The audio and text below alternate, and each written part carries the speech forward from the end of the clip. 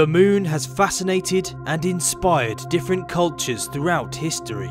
For thousands of years, humans have looked up at its grey, cratered surface and told tales of legendary characters or worshipped mysterious beings. Now we have a much greater understanding of how the moon works and how it has helped life on Earth exist for billions of years.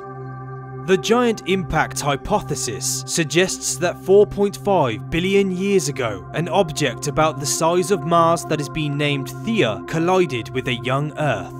The impact was so violent that trillions of tons of debris spiraled out into orbit and over many years formed a ring of molten rock. Over time, nearly all of the Earth and Theia reformed as one, becoming the planet that we see today. But some of the material formed a new world, a special moon that would one day be known by many people as Lunar. Now the moon is visible as a grey, desolate, scarred world that hangs peacefully in our night sky. But if we were able to stand on Earth a few 100 million years after the moon's formation, it would have been unrecognisable. The surface of Earth back then was completely inhospitable. One day on this hellish planet would have only lasted about 6 hours due to its rapid rotation.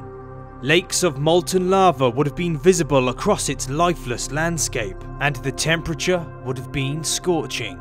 Gases such as nitrogen, carbon dioxide and water vapor would make up a toxic, hazy atmosphere that is being caused by volcanism and outgassing. Looking up into the sky, the newly formed moon would have only been about 15,000 miles away as it orbits the young Earth, which is approximately 223,000 miles closer than it is today. Any closer and gravity would have ripped it apart. It would have looked 15 times as wide as it does now and glowed a dull reddish orange as it dominated the sky. Like the Earth, the moon was covered in lakes of molten magma and may have had a thick atmosphere that eventually became stripped away by solar winds.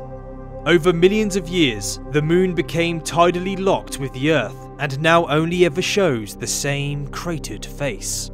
Some theories suggest that without a large moon like ours, life on Earth would have been impossible. Of course, no one will ever know if this is true, but one thing is for sure, the moon has helped life as we know it flourish across the entire planet.